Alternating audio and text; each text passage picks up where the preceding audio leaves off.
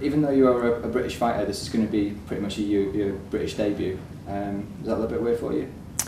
Yeah, it's exciting to be able to fight in the UK. I fought in the Wolf Slayer, the one fight to get on the show, but obviously not in front of a UK crowd, just for the Ultimate Fighter. So it's really exciting to be fighting in the UK. How have your preparations been going? Yeah, they're going really well. They were going well in the States, and then I wanted to come over early to adjust for the jet lag. There's some great guys, Team Roughhouse, obviously, Dan Hardy, Nico Shipchek, Dean Amersinger, and then some other guys I didn't get to train with, Jimmy Wallhead, Paul Daly, who I've trained with in the past, and also Andre Wynn and Ross Pearson from the show. I mean, a lot of good guys, obviously, in the UK here. Yeah, it's been a few months since we last saw in action at the Ultimate Fighter finale.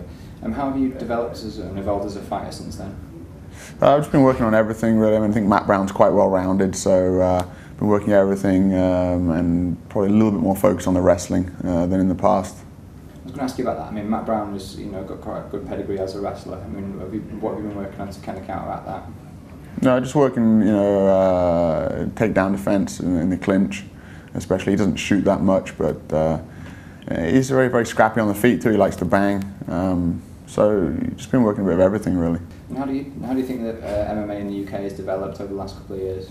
I think it's really improving at a rapid pace. Every time I come over, I can really notice a big improvement. Training with the guys at Leicester Shoot Fighters the other day, rolling, as a part of Team Roughhouse. Really good ground games, which is obviously a thing that they were lacking in the past. UK's always had good stand-up, but now they're catching up everywhere, I think.